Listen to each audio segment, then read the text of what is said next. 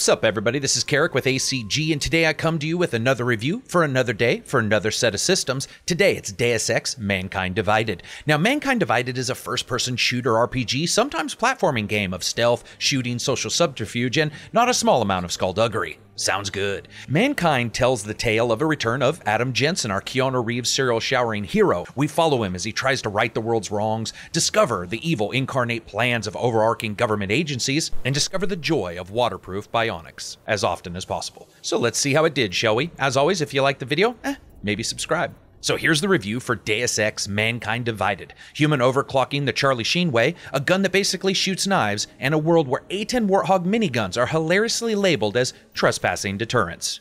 Graphics are up first. I think the one thing I noticed right away is that while each different hardware's version of Mankind Divided was a little less and less robust, the fact is, from the Xbox One to the PC, they all have their moments where they look excellent. From the ultra-detailed NPCs you engage in dirty-handed brain surgery with, to the socially and morally corrupt cops that frequently hold you up at checklines. There's an attention to detail, somewhat realistic level design as well that's meted out in this logical way that still alerts gamers to various avenues in which they can play, but makes it also feel open and free. Function solidly meets form right in the middle of the levels, and without a doubt, it almost always works. There is something that I just really like about the look of the game as well. It might be the slightly less exaggerated tones and the lack of the urine filter that the last game was poured through. Here, we have a more subdued color palette to be sure, but one that seems to offer an incredibly interesting and more varied world than the prior titles, and also one that tries to present a more human story in a more realistic environment. Now, I can't say they hit that part all the time, but we'll get to it. You know, at first, in fact, there are actually locations that might even be a bit too busy with debris and digital NPCs mishmashing all over, but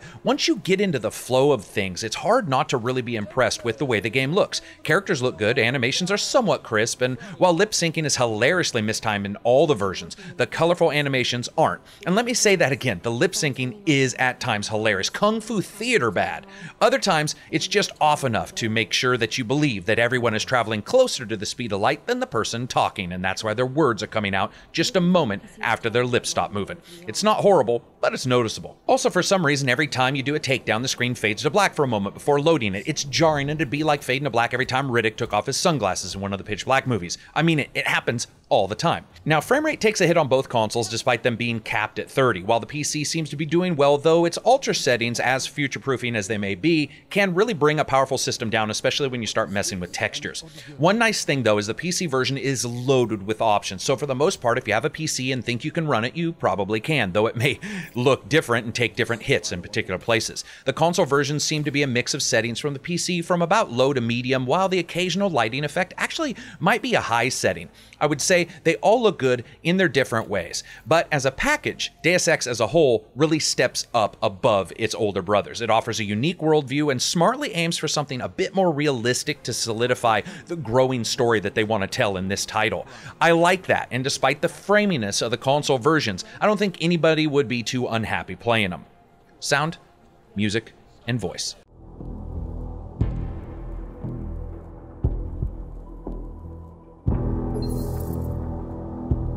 Last another few months. You know, maybe he'll forget I owe him the money. Close my eyes for all I see.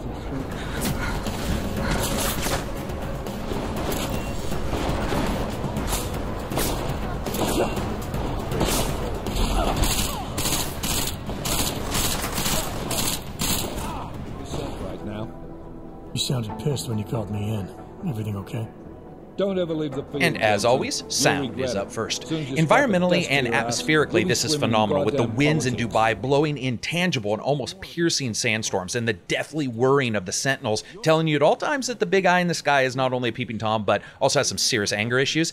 It's excellent overall locational sounds and effects on movement, explosions, NPCs, and environments. But the weapons themselves didn't really hit well for me, especially in that lower end. It sounded like someone hooked a turbo up to a damn staple gun. Sure, it hurt, but it'd probably just disappoint you to death. But many watermelons died for this next sound effect, and that is of course up close and personal when you're introducing new holes into enemies' bodies. That wet squish of questionable contents from someone's stomach seeing sudden interruption is still really cool. I'd say as a package it's pretty good, but there is some lacking bits here and there. Music. So I love it. This is the kind of music I wish all games had. It knows when to step up as Jensen bursts past you in his best mimicry of a dishonored blink attack, and it knows when to step forward when encroaching on a new location from the street tops. Always there, but many times like a good friend, pretty quiet until you need him for something. The overall genre is certainly something along the lines of synth-heavy and artificial, but that fits the game world, and the dynamic cues really hit on target at all times. And there are a number of tracks that have this little bit of a John Carpenter beat to them that I dug.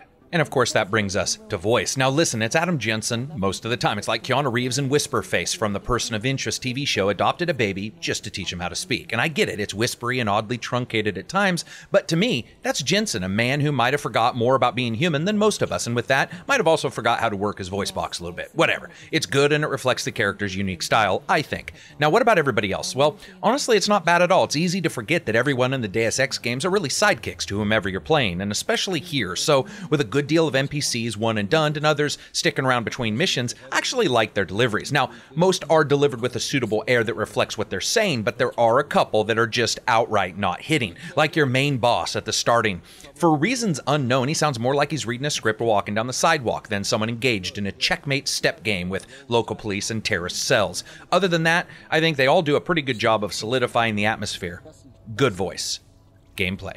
I think one of the truisms we learned from Deus Ex games is that you can't keep a good Manborg down. In fact, Jensen is a bit like that robot from the Short Circuit movies, Johnny Five, except he doesn't spend the entire game claiming he's alive. Instead, he spends this entire game wishing half his robot shit worked better, spending good amounts of time moving around levels of augments so that he doesn't overclock and explode. You follow Jensen in another geographically tight adventure in the future, uncovering evil plots and being the world's most advanced peeping Tom. But let's talk about story just for a second. It starts out with some terrorists blowing shit up, as every Saturday morning really does, and Jensen's assigned to investigate. But as with every Deus Ex, there is intrigue, treachery, and the occasional rogue agent moments. But remember all the hubbub around the story's treatment of augmented or augs and how it was going to be a poignant and how it was going to matter, so much so that the company decided it was a good idea to steal a racially charged tagline, adjust it, and throw it into the trailers. Yeah, that's about as deep as they cover it. Oh, you do have to stop at checkpoints, others don't have to, unless you're getting off the incredibly well-maintained train lines, which, for reasons unknown, let you pretty much sprint right past the guards. Most of the time, they just mumble something about soup, and otherwise you move on. But the game's desire to present a structured worldview based on today's issues, but altered for the future, just completely falls flat, or, again, unfortunately, feels like it's just sort of tacked on. Even the side missions, of which there are a good deal, and which they're very well written, still feel like the typical NPC language just gussied up to impact the player with their wording. One of the reasons is that there is no real danger in the game until later to the character, resulting in this odd, oh, see how horrible my life could be while I fucking tear your friends in half and read people's emails from their hack computers while they stand right next to me. There's that old saying, show, don't tell. This game does a lot of telling, but not necessarily as much showing as I'd like. Now, Jensen is actually pretty cool and the gameplay is solid. He has new and old augmentations, with the new ones having to be balanced or they will fry his brain, as I said prior. You see, that's right, despite some serious tech, Jensen still has to worry about his CPU speed because duct taping a bucket of water to his skull and a fish pump is not going to cut it. So what he has to do all the time is basically turn on and off old and new augments so that he can basically run his system. Now, first let's discuss some of the old augments. The stuff that was there is still there, a robust feature set of walking, thinking machine specifics like hacking, targeting systems, and the ability to see pretty much everything that is going on in any one place with his patented, of course, God vision. But the new abilities, which are quickly given to you at the start of the game, are things like the wicked set of skin armors, where your flesh turns into the equivalent of damage-soaking battle techs, and things like remote hacking, which is almost hilariously overpowered the moment you get it. It's remote and it's hacking. So remember those times in past games where you game to the game, hacking while just barely out of reach of enemies and that kind of stuff, and it leads to all sort of oddness? Well, now it's straight up planned for, and ultimately powerful. It leads to this oddness with Jensen that's both cool and a bit frustrating as you game. See, the basic skills are inherently powerful, and due to how they're set up, the levels seem based around them for the most part. The augmented augments, or awesomer stuff, is sort of extra frosting on the cake and can result in less than satisfying interactions with the levels or the characters, and at the very least less impactful than the original basic ones. And while basic gameplay is the same stuff that we saw in the prior Deus Ex, it was the narration that I forgot just how much I cherished in these titles.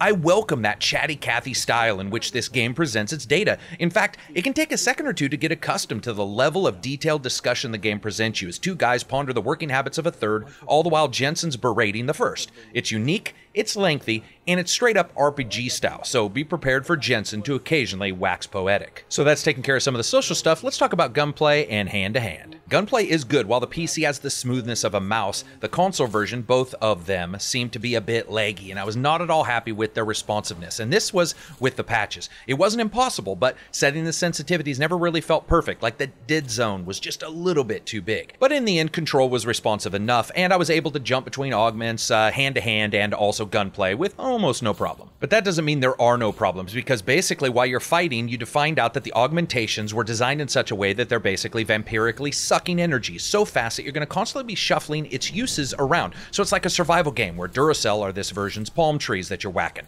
where you just constantly are looking for power. And sadly, someone decided that taking someone down, as existed in the prior game, requires energy, which can, if you're not careful, result in this weird oddity where you're in the middle of a room having killed 2 guys with your bare hands, but then Jensen just sort of shrugs like, dude, no more killing. So you have to grab a shotgun and introduce someone's intestines to the intriguing idea of being outside their body, which, while always hilarious, sort of goes against the stealth that you're originally trying to do. And there's also a crafting system, and while mostly throwaway, at times it did become useful, especially when I was in a pinch. Now, lastly, there are a number of invisible walls in the game that any true explorer is going to probably find really quickly. I can't say I was at all happy with that.